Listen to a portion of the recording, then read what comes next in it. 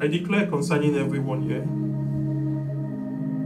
that in the name of Jesus, you have entered your new season. Amen. In the name of Jesus, you have entered your season of change. Amen.